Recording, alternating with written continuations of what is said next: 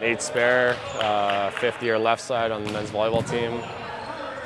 Graduating with a Earth and Environmental Science degree. I've been here my entire 5 years.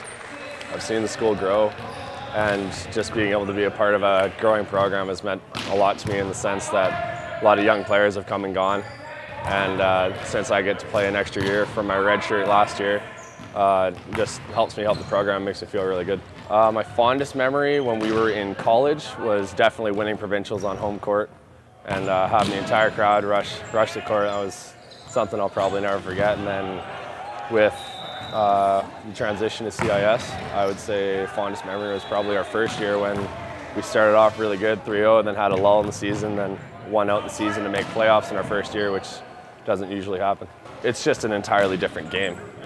Seeing a school that was a pretty dominant force in the college league to come in and be the new kid on the block in the CIS league and then being able to compete right away and being a part of that was, like, words can't really describe how good that feels. Hopefully just determination.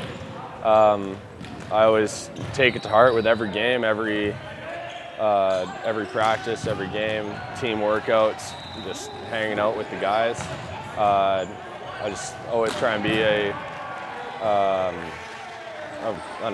leader on and off the court, and I just hope that the young guys that have seen that when I leave can keep that going. I'm graduating with my degree this year, and I have a couple options to go play professional.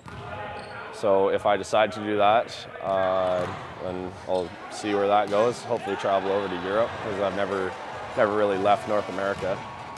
And if I can go do that, that would be fantastic for a few years. And then I'm planning to go into the mining industry and hopefully be a geologist for either an oil rig or a gold mine or some sort of mine itself.